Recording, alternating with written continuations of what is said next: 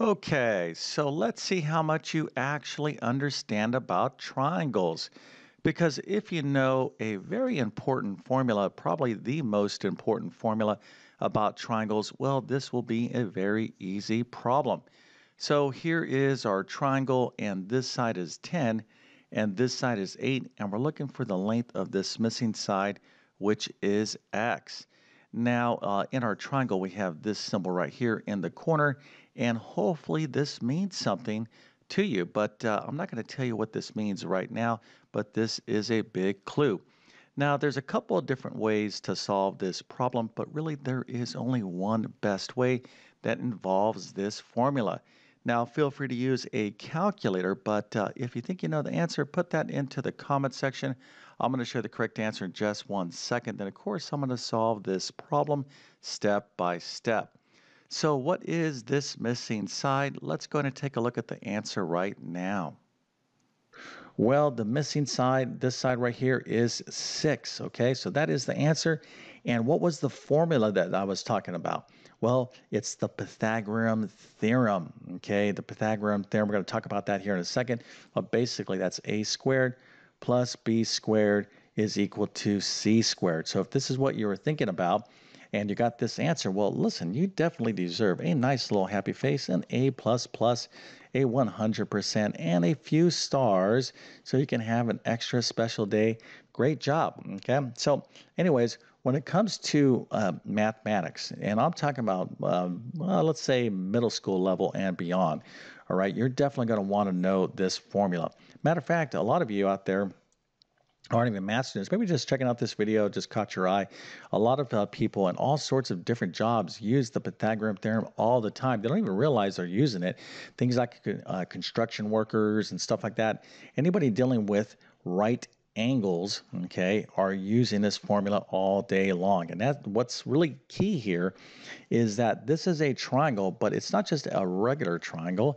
This happens to be a special type of triangle. It's what we call a right triangle. We can see that by this little box in the corner. Anytime you see a triangle and has a little like square little box in that corner like that, that indicates that this is a right triangle, meaning that this angle is 90 degrees. So anytime you have a triangle, a right triangle specifically, you can use this formula. Now, I said there was a couple different approaches to this problem. Well, you could use trigonometry to solve this problem, but that's kind of like, going to go on the long and fancy path in order to solve this. The easiest, most direct path to solve a right triangle problem when it comes to the lengths of the sides is using the Pythagorean theorem. And let's go ahead and take a good look at that now. Okay, so again, here is our problem. We recognize, oh, this is a right triangle. I'm trying to find a side, a missing side in a right triangle. Automatically, you should be thinking Pythagorean theorem. And that is a squared plus b squared is equal to c squared. But what does that mean? Well, let's go ahead and take a look at that now. Okay, so in a triangle, there's three sides, all right? A, B, and C. What you really need to be paying attention to is C. What side is C? That's what really counts, okay? C is the longest side. It's called the hypotenuse, all right? So if you look at this triangle, what's the longest side? It's this side. And if you don't really, if you can't really see that, it's always the side opposite of the right angle, okay? So the side opposite, but you kind of hopefully should be obvious, visually to the eye. This is the longest side, so that's always your C. Your A and B is the other sides of the right triangle. So the shortest side and this middle side is the A and B. It doesn't make a difference if you put this as B and this as A, but it does make a huge difference if you don't have the longest side as C. So once you understand that, then basically the Pythagorean theorem has this obvious relationship, and that is this. If we square this side, okay, this middle side, right here, a squared, and then we add it to the square of this, let's say the shorter side right there, that's going to be equal to the sum of these things. If I add these up, is going to be equal to the square of this longest side, the square of the hypotenuse, right? So if we have a right triangle and we know the Pythagorean theorem, we can find the length of any of these sides. Of course, you're going to have to know some basic algebra, but that's not that difficult. So let's go ahead and apply the Pythagorean theorem right now to solve this problem. Now, before we continue on, please consider hitting that subscribe button. This really does help me out on YouTube, and if you're going to do that, hit that bell notification as well. Now, we are talking about geometry in this particular video, and if you really want to learn geometry from me, check out these courses right here. You can find links to them in the description of this video.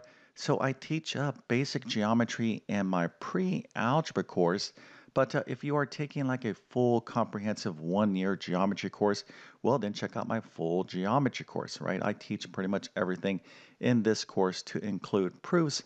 And then also, if you just kind of want to review some geometry and other basic math skills in algebra, check out my Math Skills Rebuilder course.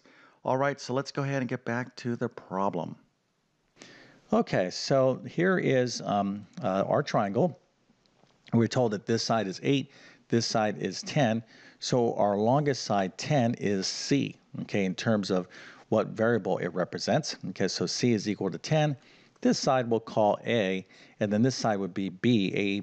A squared plus B squared is equal to C squared, and B is equal to X. It's the same thing. We could use the variable B, but let's just let B equal to X. It doesn't really make a difference. I'm just going to kind of keep it like this so we can easily see this formula in action.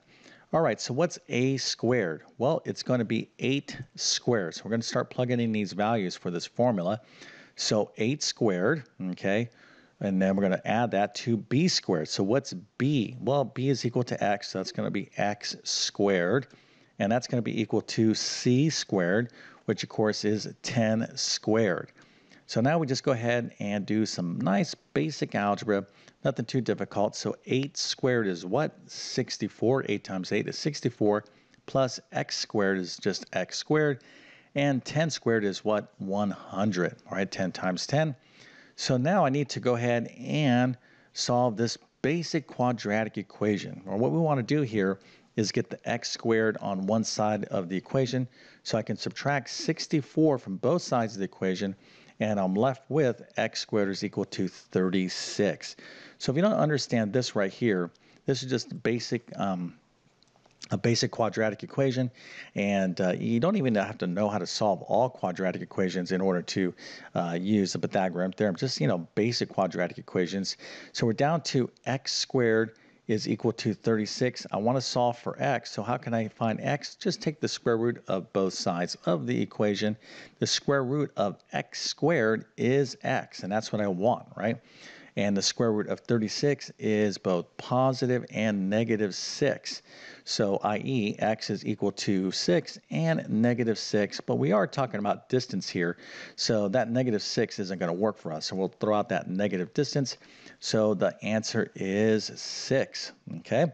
And that's basically it. The Pythagorean theorem is just one of these formulas that you want to put into your long-term memory. Okay? A squared plus B squared is equal to C squared. I mean, this is, I can't overstate the importance of this formula in mathematics.